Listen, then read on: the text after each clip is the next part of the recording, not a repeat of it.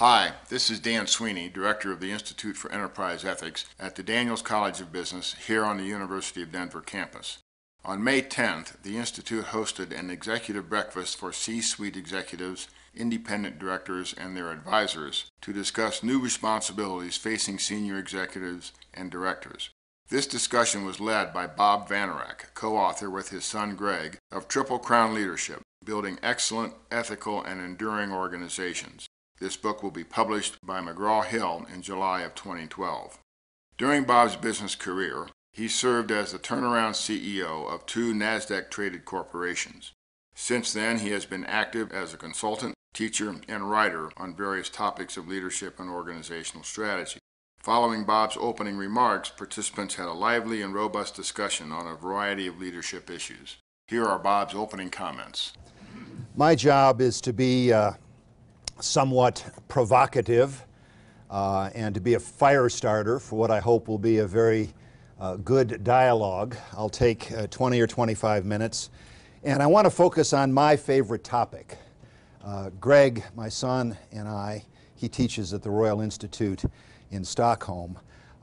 We are both leadership junkies, and I don't know about you, but I am really not happy with the state of leadership in our world today.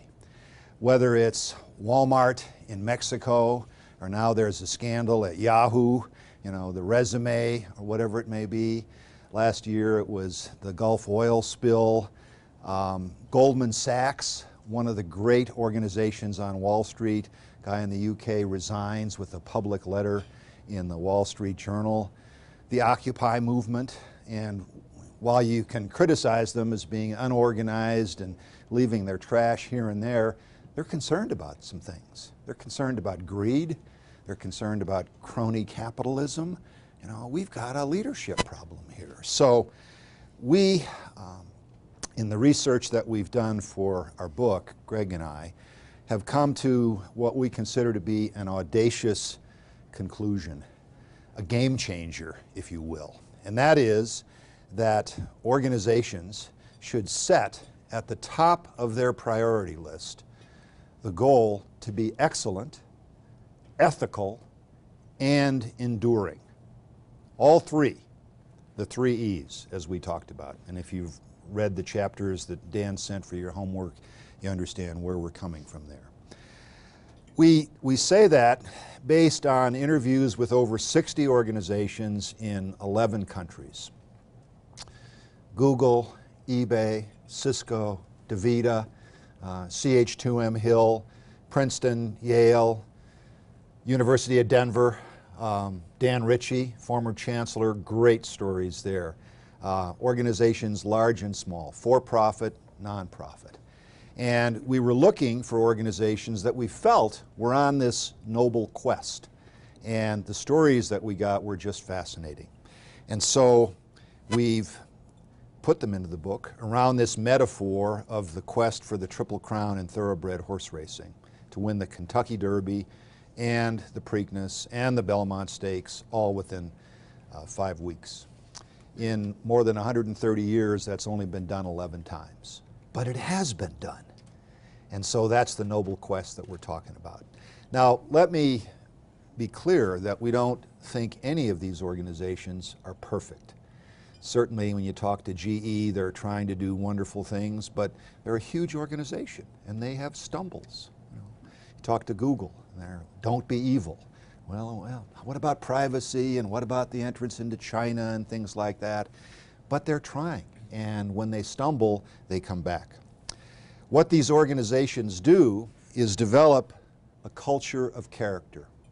We think culture is the legacy of leadership. And we think a culture of character is the legacy of Triple Crown leadership. And what these organizations do is they don't, when they come to a dilemma, and you're all leaders in this room, you know you're going to confront dilemmas, they don't take the easy way out. They find another way forward. They say, I've got to be excellent. Excellent means exceptional performance. It means, as I learned in the business world, you got to make your numbers.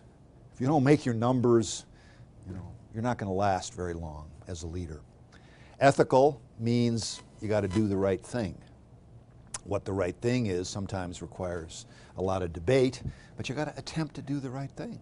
And you have to do it in an enduring fashion. Jim Collins wrote about enduring a great deal in all of his books. And enduring means two things to us. One is externally, you've got to operate sustainably. You can't be polluting the air, the water, consuming resources at an unsustainable rate. But there's also an internal dimension too, and that is that you can't be burning people out. These 80, 90-hour weeks that I was foolish enough to put in a few times, you know, that's not going to cut it anymore. And you can't be doing things to make your numbers that are unsustainable.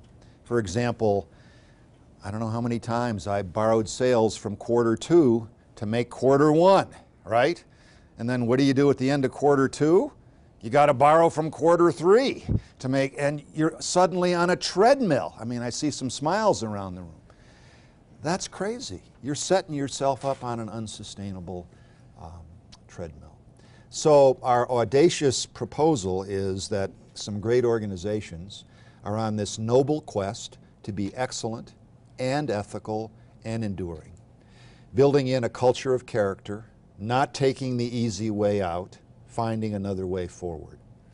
And we unpacked in our work 5 practices, and I'll just briefly deal with the 5, and then I'll stop talking and we'll talk about 1. The 5 practices that we identified are head and heart, colors, steel and velvet, alignment, and stewards. Head and heart. Most organizations recruit people on the wrong basis. They look at your resume, look at your experience, look at your credentials, your CV, and all of that's important. But what we discovered is that the really excellent organizations look a lot deeper. They look for what we call heart issues, your personal character. They look for your emotional intelligence. They look for your cultural fit with the organization. The story we tell is about Zappos.com. Anybody here a customer of Zappos? Joe, what's your experience with Zappos? Pretty darn good. Customer service pretty phenomenal? Yeah. And you the same way? When do you get your shipment? Right away. Right away. Overnight. Extra charge? Nope. No. What if you have a problem? Send it back. Tony Hsieh, CEO of Zappos, started it with a magnificent high-tech idea. I want to sell shoes online. Shoes online? Wait a minute. You got to try them on. Maybe the color doesn't match what's in the catalog. That doesn't make any sense. Well, he said, we're going to do fabulous customer service. And Zappos now sells shoes, clothing, all kinds of things. And they grew from 0 to $1 billion in 10 years. Phenomenal. A culture of wow customer service. Story. Woman ordered some shoes from Zappos, was going on a trip. She happened to be going to Las Vegas, their headquarters, and she discovered she forgot her shoes. So she called Zappos and said, I need my shoes, I love you guys. Well, it just so happens they were out of stock. So the telephone person said, ma'am, where are you staying? And she told him the hotel. And so he got up, left, didn't ask his supervisor, because you don't have to do that at Zappos. You just do what's right for fabulous, wow customer service. He walked the malls in Las Vegas, found her shoes in her style, color, had them gift wrapped, and personally delivered them to her hotel, no charge. And she told about 1,000 of her friends, and she said, wow, this is fabulous customer service. Zappos just got acquired by Amazon. Jeff Bezos told Tony Hsieh, we can learn something about customer service from you guys. Now, what does this have to do with head and heart? Zappos hires people for 12, 14 bucks an hour. Telephone people, forklift drivers, and they are interviewed by a panel of people. And after they determine, do you have a driver's license, can you talk on the telephone, they want to know, were you in sports? Do you play a musical instrument? Have you had any leadership things? You know, what's your character like?